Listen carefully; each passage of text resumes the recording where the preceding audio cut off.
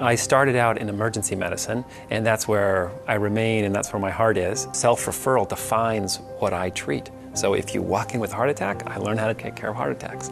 If you walk in with, arthritis, I learn how to take care of arthritis. The emergence of the opioid epidemic drove this problem into the emergency department.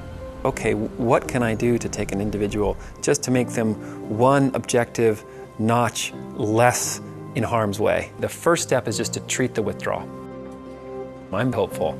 I think a lot of us are, around buprenorphine in particular. It can have a dramatic reduction in overdose deaths.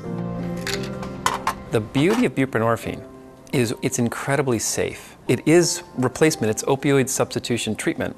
The medicine is very long acting, so it just sits there on the receptor giving this light signal so that you don't feel withdrawal.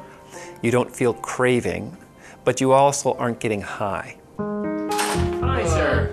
Hi, I'm Dr. Herring. Chris, nice to meet you. Okay. The vast majority of our patients are treated just like this, sitting in a chair. We do the physical exam, where you are trying to quantify how much withdrawal is going on. And we initiate the medication.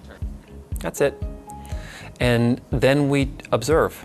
The vast majority of folks will feel within 20 minutes much, much better. That's when you can have a collaborative, transparent discussion about, okay, where do we want to go from here?